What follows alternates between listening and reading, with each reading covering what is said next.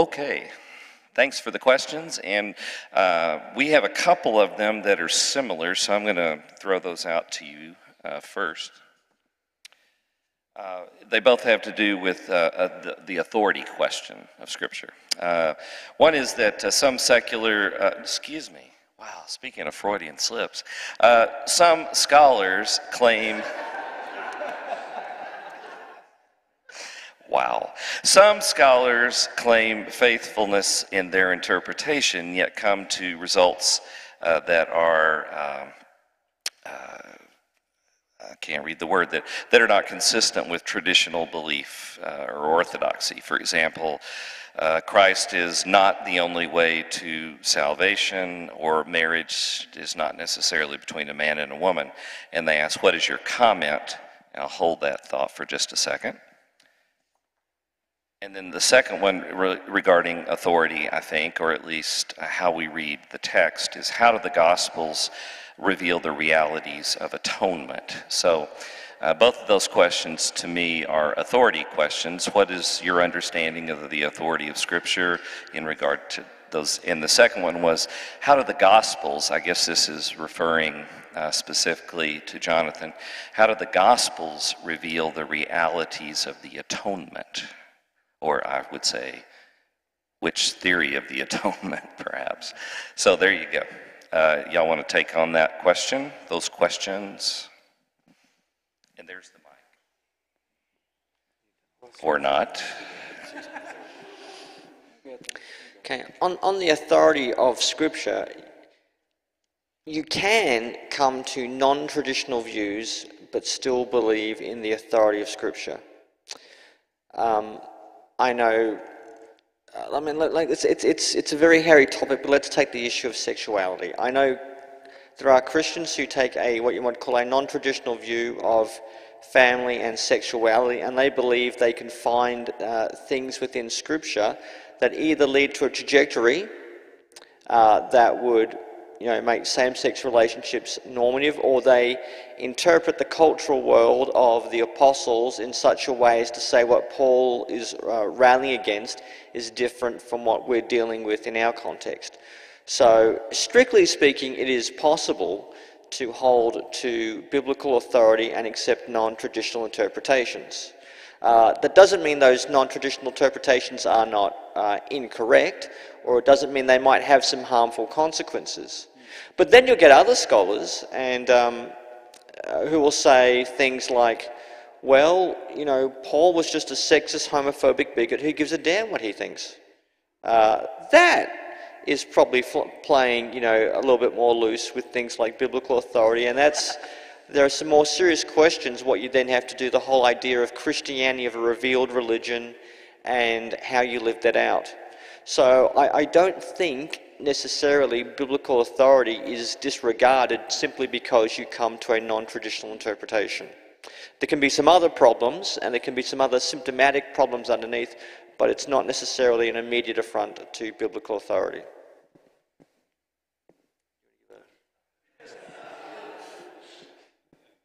Anyone else to add to that? I really like what you just said, and also what you said earlier about really the Holy Spirit being the source of authority as opposed to the printed words on the page. And I also would agree that with what you said, that one can come to non-traditional views while still taking Scripture and the authority of Scripture very seriously, but it might be a somewhat different hermeneutic model. In my own reading, am influenced by what I would call a kind of loose version of the Wesleyan quadrilateral, which insists on the primacy of Scripture, yet also says that we don't ever read Scripture in a vacuum, and that we are always also influenced by other sources of authority, including tradition, including experience, and including reason, or what sometimes gets broadened out to encompass secular knowledge. And so I think, for example, on the issue of sexuality, when one takes these other kinds of factors into account, and recognizes that we cannot even read Scripture apart from, in some measure of influence from these others, and that is okay, that is appropriate, that this is also how God speaks to us in the world, then that allows us to come to interpretations that may not be traditional. And I also think, too, that the lens of history is helpful here as we look back at the abolitionist period and the ways that tradition taught that slavery was okay, and that the subjugation of people of color was fine. In fact, there's authorization for it right there in Scripture. And yet the Holy Spirit moved across the land, and through people's experience and reason, it began to be seen that this really was not necessarily the way that God wanted society to be ordered. So when I look at those kinds of historic examples, that also has influence on the way I and others with whom I work try to come to evaluation of some of these very difficult issues.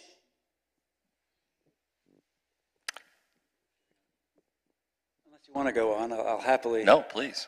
Not to step my foot in the bear trap. Two things come to mind in regard to scriptural authority, really just kind of going in a different direction from these two excellent responses. The first is, since the question, I think, was framed in regard to same-sex marriage and, help me out, what was the other? Hot-button topics. It doesn't matter, Pastor Jester. Is Christ the only way to salvation? That's right. Yeah.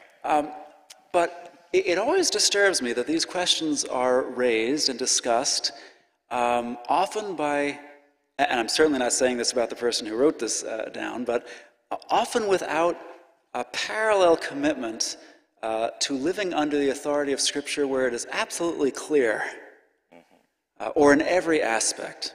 So, I mean, I've actually spent a lot of time, I've never really published now, but thinking about same-sex issues in the church and what is the response what is the best response that we could take forward as a Christian church to maximize wholeness and minimize harm. But those who rage on that controversy might then look at, read past 1,000 verses about charity and caring for the poor and looking after the marginalized brother on both sides of this debate, and not invest their energies in doing them. So part of me, the petulant part of me, wants to say, well, what's the point of talking about scriptural authority if you're not going to conform your life in the first place to those parts that are just undisputable? And that gets us back to the canon within the canon. We all have our favorite authoritative text. I shouldn't say all, many of us do. Yes. Jonathan and I agree that the Gospels are the canon within the canon. That's why us Anglicans, we stand when we read the Gospels. And that's right, because this is where you hear the gospel of our salvation. And after the Gospels are read, the celebrant, the reader says, this is the gospel of the Lord, and everyone says, thanks be to Lord Christ. So I'm very happy to have a gospel within the Gospels, the canon within the canon. You agree with me, Jonathan? I do. People will just give me grief about that phrase, but that's okay, yeah. Well, this could be a new stage in Anglican-Baptist relations. Right here, and this was the day the Anglicans and the Baptists got back together. Just got to introduce you guys to an episcopacy and all be good. Jonathan, do you have anything to say about the question of, is there any clarity in the Gospels when it comes to atonement theory? Yeah, I mean, at the most general level, I have been struck, as I continue to study the Gospels, that any reading that does not focus on Jesus' saving death, so we need to talk more detail what atonement means, but for sure, Jesus' saving death and resurrection are the apex of the gospel story. And it's amazing how often that is lost. I mean, Dale Allison's one person who's always pointed this out, I think, well. But I always think of it like when Elmer Fudd is chasing Bugs Bunny and the jar of ether is opened and then they're moving really slow, right? Come back here. That's what it feels like when you're reading the Gospels, is that it's amazingly fast until you get to the Passion Week, and then the whole thing slow way down. And that's one of the ways in which you feel the significance of Jesus' final week, his suffering, death, and resurrection. But I mean, it's hinted at, it's said explicitly. So that's at least where we need to start to say any gospel that has at its core Jesus' death and resurrection, I would say is not a gospel's gospel, or a Pauline gospel for that matter either. So that's that. But then the question of what is the exact nature of the atonement is certainly a double click into that. And I don't think the gospels do much deep theological reflection on that. I think the other thing that struck me about Jesus' death in the Gospels is that the theology of it is actually found in the Last Supper. So it's not, when you actually look at the Passion and Crucifixion accounts, they're very short, very brief. There's no theological exposition there. The theological exposition of the death occurs the night before in the Last Supper pericope.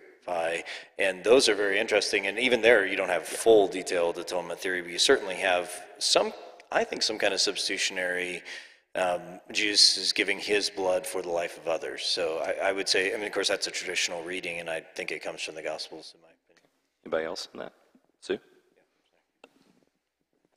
I can answer best from Mark and Luke, which are the two Gospels that I've looked at this in regard to. I would say that I actually maybe disagree a bit. I do think there's more there about views of soteriology in the Gospels. I might not confine it even just to the Last Supper or the Passion narrative, but suggest that there are pieces of sort of behind the scenes frameworks by which the evangelists are making sense of the meaning of Jesus' death and resurrection, which are sort of playing out from beginning to end of these narratives.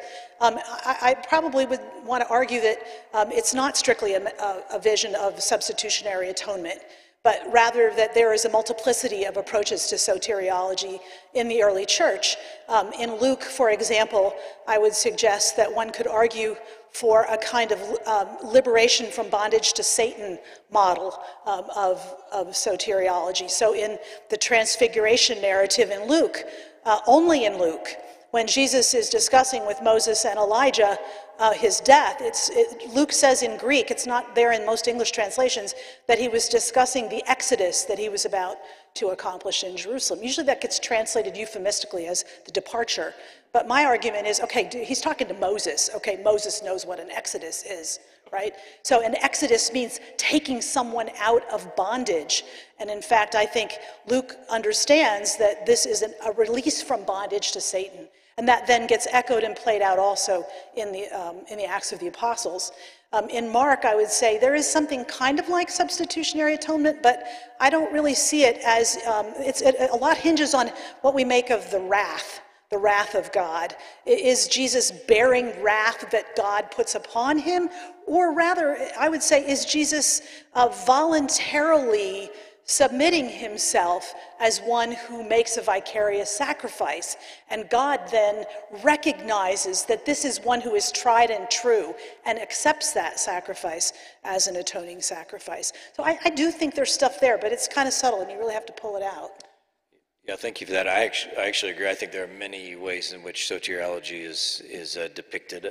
I mean, I was just speaking to the atonement issue particularly, but I would add also to those good things you've said, kingdom is obviously God restoring his way of being in the world and an invitation to human flourishing. I mean, that's what's really been struck me as I've spent the last couple of years reading a lot in virtue ethics, is seeing that I think Jesus is really offering his own answer to the great human question of how does one flourish, and with the Sermon on the Mount and other places. So, and the healings, I think, are very, very significant in the Gospels, not just as pictures of Jesus' compassion, which they are, but also as they're proleptic. They're a picture of freedom from bondage, freedom from death. So I agree, all those are many of the soteriological things that are being unpacked. So, yeah. Either one of you? Okay. All right. This is a general question. I'm doing these in the order I received them for the most part. So if you brought one, that's what we're doing. You've discussed how to read the New Testament, but the question is, how do we make the Bible inviting to a post-Christian world? And I know, so you addressed that quite a bit. How to read the Bible in the 21st century, or how to read the New Testament, is meaningless unless we get people to read it. Do you have any solutions that you can all retire by suggesting? How do you get people to read the Bible more? One of the things I like to do is explain to people, because people say, well, you're religious, therefore you're stupid and ignorant and prejudiced. And I say, really? Well, how about that? And I asked them a number of questions. And I said, can you tell me what John Milton's poem, Paradise Lost, is about? And they go, no. I said, do you know what Da Vinci's painting Madonna on the Rocks is about? They go, no. In Australia, the Labor Party has an annual lecture. It's a very important political lecture called the City on a Hill speech, given by the political leader. Do you know where that name City on a Hill comes from? And they go, no. Have you ever seen that episode of The Simpsons where there's a big fight in the town between the Irish and the Orangemen, and Lisa says, it always comes down to consubstantiation versus transubstantiation. Do you have any idea what she's talking about? And they go, no. So let me get this right.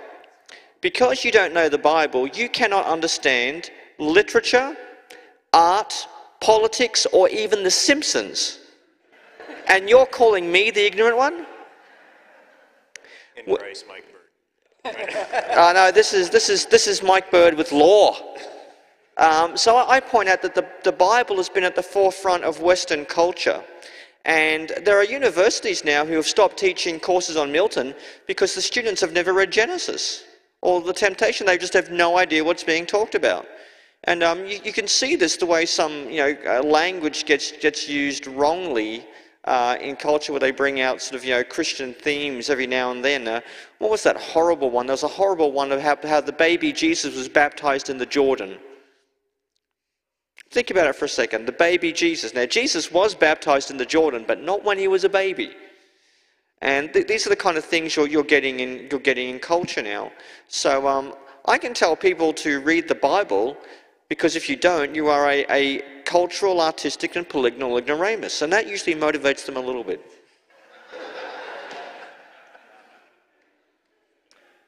Anyone care to follow that? I'm going to take a different tack. I'm actually not going to talk about how to reach adult postmodernist people, because I think that's an incredibly important topic, yet I feel called to address something a little different, and that's the question of our children. I started out with that passage, or the summary of the Christian Smith book on soul searching. I think we're doing, even in the church, a terrible job of bringing our children up in the faith. And I think that we have to start with our kids, and that means modeling for them. That means reading scripture so that they see that we do it. It means conversing with them in terms that they can understand, and entertaining their questions and not ever conveying any kind of judgment against them. It means being active in our churches to make sure that we do have excellent children's education programs, and that they're not just learning moralistic therapeutic deism in church or in the children's sermon. And it means taking our kids to church on Sunday. My kids laugh because I've told them so many times. I took them to church every Sunday because when they got to be adults, I wanted them to feel a visceral surge of guilt if they weren't in church. And guess what? It's kind of worked. So not to say that they haven't, and I guess one more thing to that I think has worked well, just among some families that I know, is a kind of willingness to not be afraid of difficult questions, so that our children know that they can have a critical thinking faith. Because the word out there on the street, the word out there at the 2 high schools that my daughters attended in Louisville, Kentucky, is exactly what Mike said, that Christians are stupid, and they're bad for a number of other reasons. They're conservative, and they're just not with it, and so they get dismissed. And so you have to help children kind of be, if you will, inoculated against that, but also have the intelligence and critical capacity for thought to be able to respond to and listen to these kinds of critiques and have some kind of non sort of reactive, but intelligent and inviting response so that they can engage their peers and, in any case, at least themselves, continue in their lives as faithful disciples. Thank you. I would just add to that. I mean, I think of, I think preaching and teaching from the Bible that shows that it's very relevant to real life, which means being a student of both one's own soul and culture, so that when you're teaching and preaching from the Bible, it's really practical. And within my broader tradition, I think someone who does this really well is Tim Keller, who's a PCA pastor in Manhattan. I mean, he's really made the Bible very relevant to the Manhattan crowd, which is not an easy one to do, but it's from teaching from the Bible in a way that is very sensitive to culture, and I think that's done a lot of good, in my opinion. Anything? One of the, aside from Mike's excellent point, seriously, because if you want to succeed as an English major in college, you need to know the Bible. That's the reason I graduated with my BA. I knew the Bible, so I could always write a paper on something, on Milton or something. But aside from that, what really motivates people to read Scripture? I'm guessing that one strong motivation is suddenly they're really presented with Jesus. I know squat about evangelism, trust me. I'm United Methodist. But, if the person who is not in church, let me put it this another way. If you, who are in church, and you are fully biblically literate, and you are aware, well, not fully, but you know what I mean, Leviticus, but you really have internalized Scripture, and you have a testimony. You know how God has been at work in your life, shaping you to make you a less obnoxious person than the stereotypical Christian. Great book for Christians to read is, I think, Unchristian was the title of it, like, the stereotype of the Christian that really puts people off. But you are an invitation to read the Bible, in effect. Or, hypothetically, one of us could be a turnoff from reading the Bible. But the kind of embodiment you take with you to that person of Christian faith can be, and if you dare even go further than that, to talk about, Christian faith and how God has been at work in you, it might make the Bible relevant for all the right reasons to that person. Maybe I've thrown this out too soon. Maybe I've believed the stereotypes too quickly. What? Oh, sorry. No? Oh. I was going to say, while you have the mic. Oh, sorry. Y'all were too fast. We all have PhDs up here, but we still don't have a clue. Grab the microphone. Grab the mic. You. Okay, the question, I think you've addressed this in your presentation, but you may want to expand a bit. I sure got the message, and it wasn't comfortable. The relevance of Revelation for today and parallels. And parallels? Parallels to, I guess, their situation and ours. That would be my guess. All right.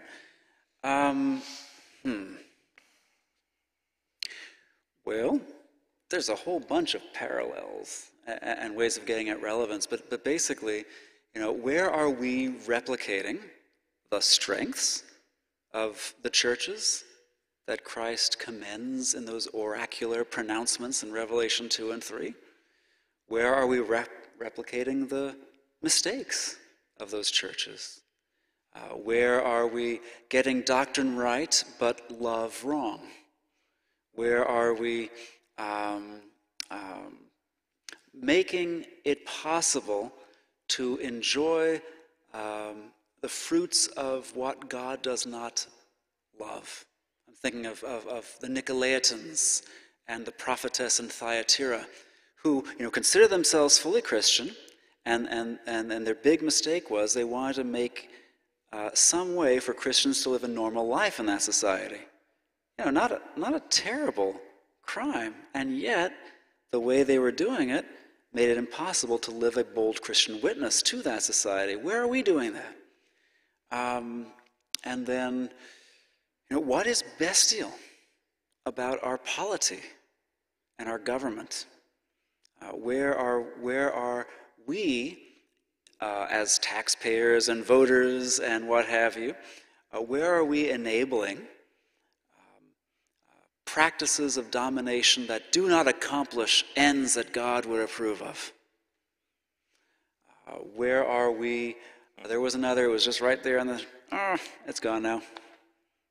Grab the mic. But that Sure. sort of thing, that Sure. sort of thing.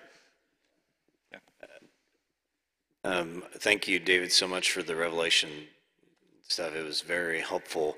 I'd be curious if you'd give us 2 cents on how you think John's prophetic word, which is to us as well now, by extension, how that compares or contrasts with something like Augustine's City of God, or even other New Testament approaches that seem to be more balanced, or something like, don't partake, but you're still in the world, engage it, or any other things like that. Yeah, thank you for that. It's a good question, because it does invite canonical balance into the equation, for one thing. And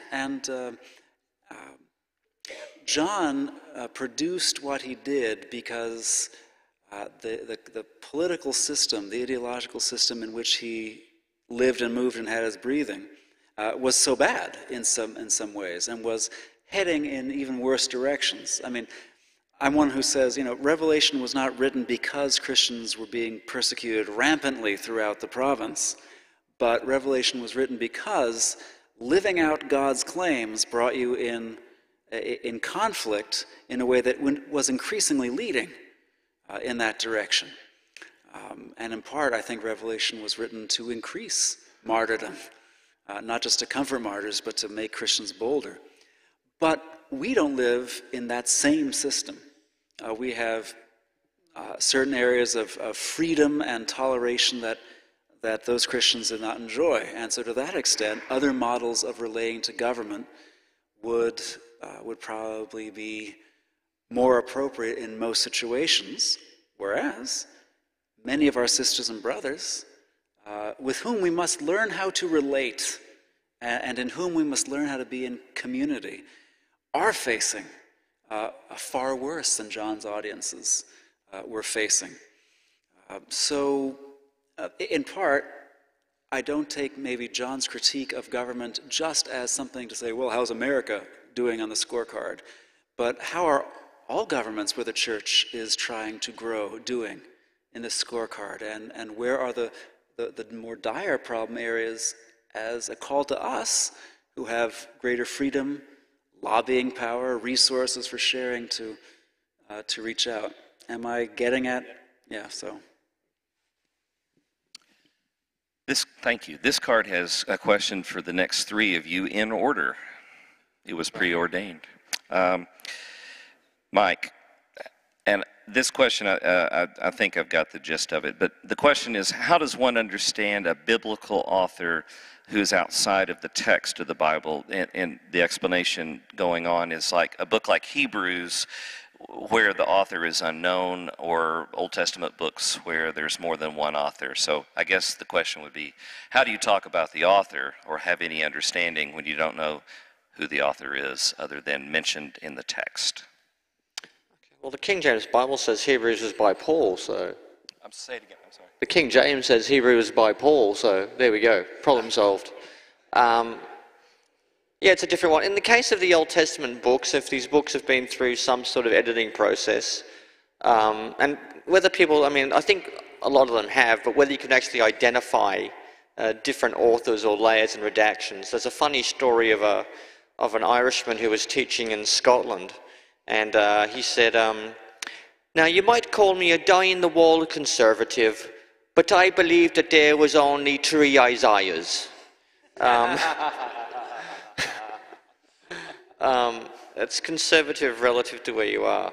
Look, when it comes to I think we just take them in their canonical and received form, and you work from there. I think that's the best way to work. Yes, there are questions of source, historical background, and context. They are not irrelevant, but generally speaking, I think it's in the received and the canonical form that we're primarily operating. So that's how I deal with those things. That's largely, I think, what Brevitt's Charles was doing in his canonical approach, and I think that works. And at the end of the day, that's where the locus of meaning is going to be found, in the received form, not in the preliminary forms. In the case of a book like Hebrews, well, it's true, we don't know the author. But in that case, it doesn't matter too much, because the authorship doesn't seem to be imperative for understanding the text. And we can try to discern elements of the author's background, purposes, aims, and his sort of rhetorical and biblical craft, particularly the way he uses the Old Testament, to find out what his primary aim is, what his context, his content, and his concern is really about. I think we can discern independent of knowing who the author was. Thank you. All right, Jonathan, the question for you. I'm going to give you a quiz, okay? I'm a little scared for some reason of this question. This person says, I have found Matthew 15, 21 to 28. I found it? No, they found this helpful. Do you know what Matthew 15, 21? Oh, never mind. Okay. I'll give you a hint. So it's right after is it the Syrophoenician woman? I don't remember which. Good. That makes me feel so much better. I should know. That is pretty embarrassing, actually. Yes. It's about the Jesus encounter with the Canaanite woman. Yes. All right. Well done, well done. As a possible example of Jesus being tempted and growing in his understanding of his ministry, as an example of avoiding the 4 monocles you pointed out, how would you interpret this text? I missed how the last part is connected to the temptation. Okay, you had said there are the 4 Cyclops ways of reading the text. How would you avoid doing that and bring interpretation to this text? Okay, what were my 4 things? I got to remember those. I'm getting too old, too much partying when I was a teenager. Let's see, so the Canaanite woman story. So, I mean, I think a lot of it would be the same as what I said about the temptation in terms of, not reading it like an epistle. It's a story with its own power. Honestly, what else did I say? Some help me out here, guys. Pre-resurrection, so is this what you're asking, like how to sort of do an exposition of this with avoiding those ways? Is that what the question is?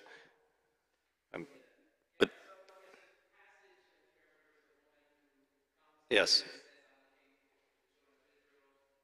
Yes.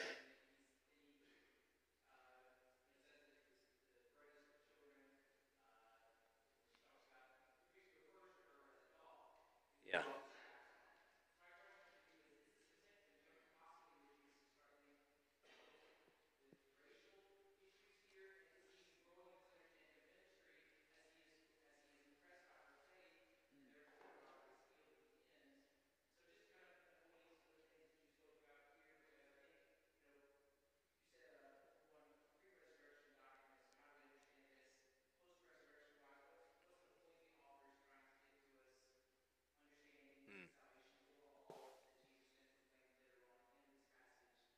Yeah.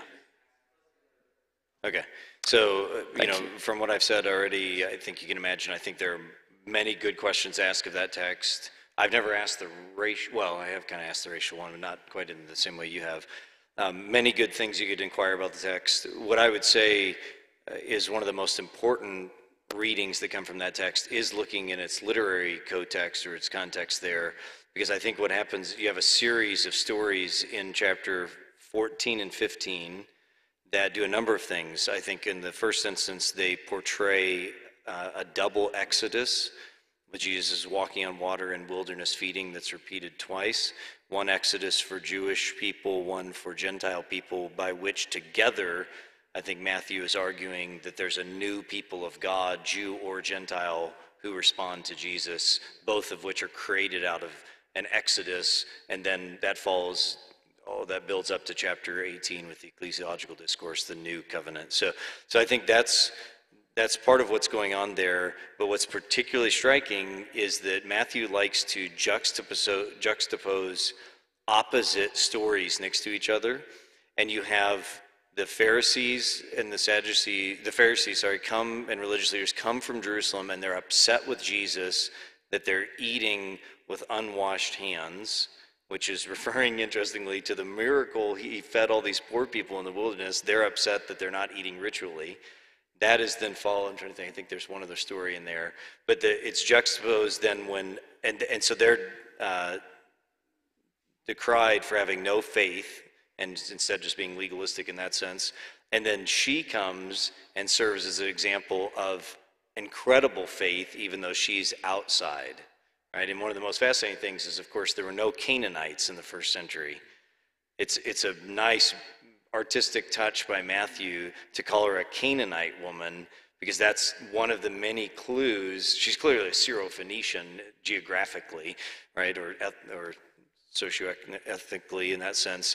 But to call her a Canaanite woman would be like somebody today saying, I'm part of the Confederacy, right? It doesn't exist anymore, but that says something, right? Or having a Confederate flag. And for Matthew to call her a Canaanite woman is part of the many ways he's communicating Exodus in chapters 14 and 15, right? But then notice the irony. She is the one who has faith, where the Jerusalemites are attacking Jesus for not washing their hands. So I think that's one of the most important readings of that text, is to read those stories together and recognize that together they are kind of making an ethnic or a racial claim, if you want, but it's all centered in that the people of God are redefined in Matthew according not to ethnicity, but according to how you respond to Jesus in faith or not. So does that answer your question? Okay.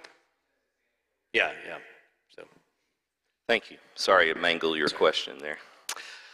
Sue, there's one that we could spend about 3 weeks on, and so this gentleman asked very good questions, but then there's another one that I think might kind of impact everything that has several of the presentations. So I'll just say the first question was about defining historical criticism, which is that's a big one. How you develop your understanding, how can you grow in that area and apply it to a New Testament text? Do you want to take that on, or do you want to go to the next question? I can say a few things about that. Okay. I think that it's a term that is loosely used. It doesn't have just one single kind of bullet list of, okay, this is it. But it refers collectively and sort of generically to the whole set, a complex of techniques and presumptions and theoretical models about sources and all kinds of things that have been developed among biblical scholars over the last 3 centuries or so to try to look at the biblical texts with the benefit of reason and of secular knowledge, of a great historiographic method, and attention to sources and that sort of thing. So to just say historical criticism, we use it as a shorthand, but it really depends on what techniques you're talking about in a given instance. And I think that one of the best ways to get some familiarity with sort of how it's been classically practiced is just to take 1 or 2 excellent textbooks for the New Testament, surveys or books on basic exegesis, and these bibliographies are not hard to find. I think that the challenge then is, where have we gone since then? How has historical criticism been critiqued? And there are, again, some really great books on that. There's a great book by Dale Martin called The Pedagogy of the Bible, which I think is excellent on what are some of the benefits, but also where have we seen historical criticism to be limited. There's also a great one, I'm suddenly forgetting the name, but the author is A.K.M. Adam. Faithful Interpretation is what it's called. Great books that sort of get you thinking about hermeneutics and how we maybe need to adjust some of our understandings about historical criticism.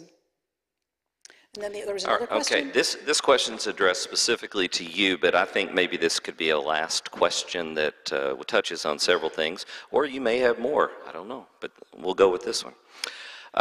This is specifically for you because of your tradition, but within the context that there's more than one Reformed tradition. Right.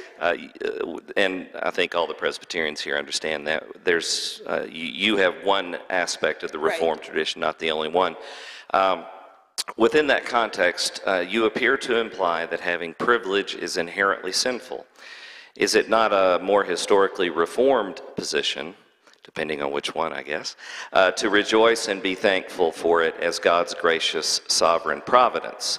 In part, perhaps, as the residual result of the foundations of the Puritan and Separatist founders.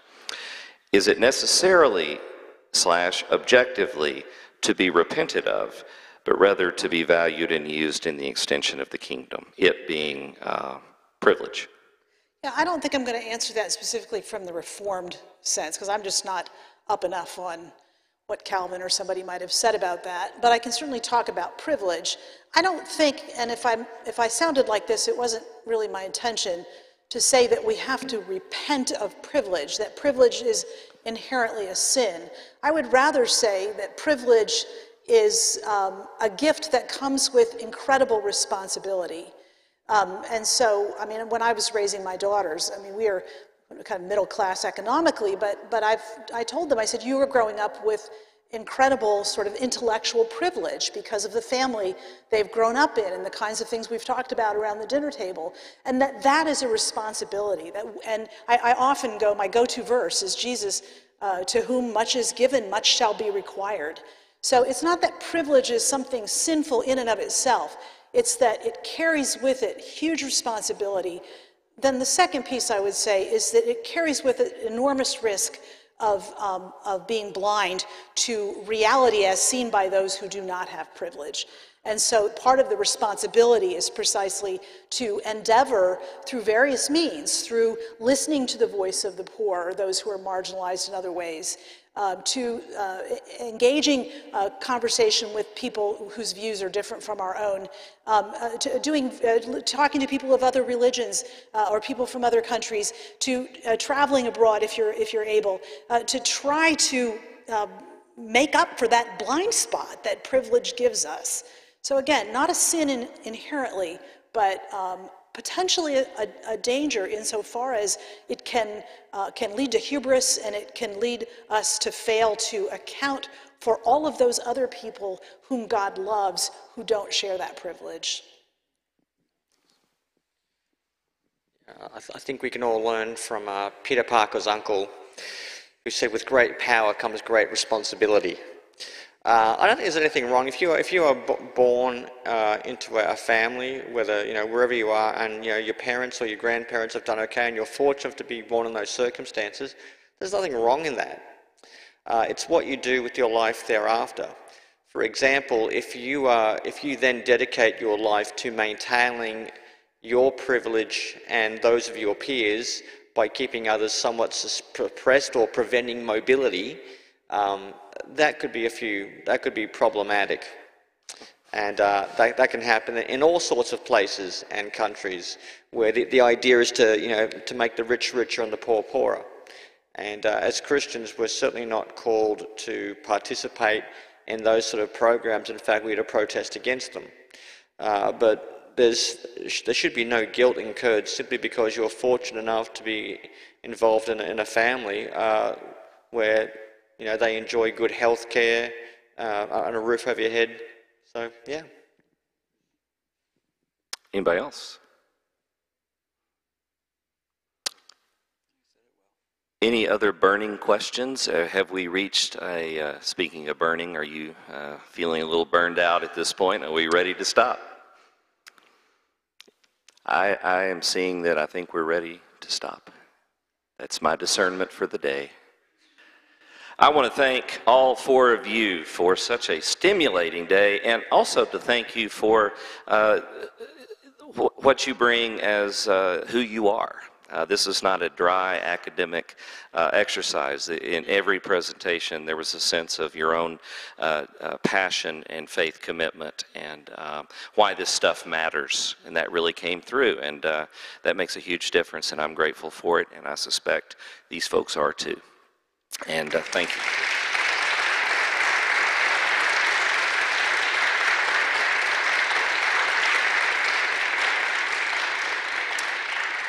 And again, we look forward to Michael preaching tomorrow.